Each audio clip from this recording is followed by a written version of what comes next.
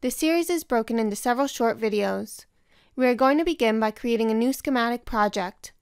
Open Capture. You can locate your OrCAD software by going to the Start menu, Cadence OrCAD.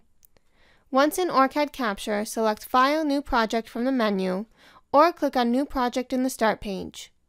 Add a name for your project and browse for the location to save. Click OK. A schematic page has been automatically created in the project. The workspace is now fully customizable to improve efficiency. The design hierarchy is visible in conjunction to the schematic. Multiple projects can be opened and toggled between. Toolbars are fully customizable and can be moved throughout the workspace. Windows can be floating or docked in the workspace. Version 17.4 also comes with an improved Find panel, making it easier to search and find specific features in your design.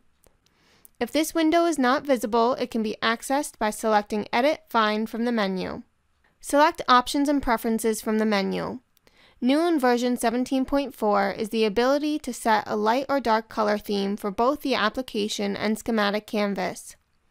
Here you can select the desired color themes, preferences for colors, grid, pan and zoom, selection, miscellaneous items, and text. If the application theme is changed, you must restart Capture for the change to take effect. Select Options and Design Template from the menu. Here you can set the page size and grid reference. In the Title Block tab, add the desired information and set Title Block as the name. Adding this information here will automatically populate the title blocks on any new pages. Click OK to close. Back in the design hierarchy, add a new library to the design. Select File, New Library from the menu.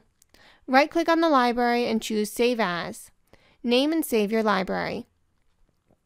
Join us in the next video where we will discuss multiple ways to add parts to your design library.